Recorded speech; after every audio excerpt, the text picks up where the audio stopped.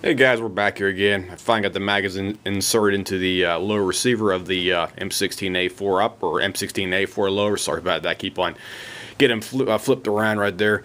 This is what the magazine looks like, fully inserted into the mag well for reference points. So there you go. That's what it looks like. That's how far it basically sticks out on the bottom of the lower receiver. It's only about 1, 2, 3. It's only about, I'd say, about 4.5, 5 inches sticking out.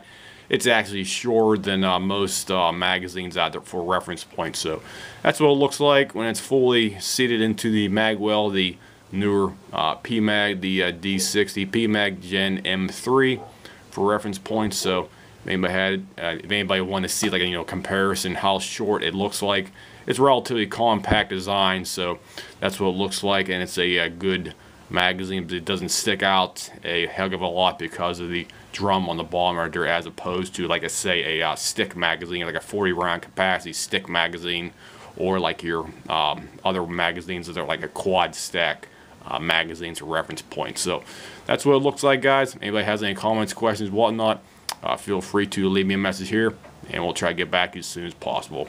I'll see you guys. Have a nice day.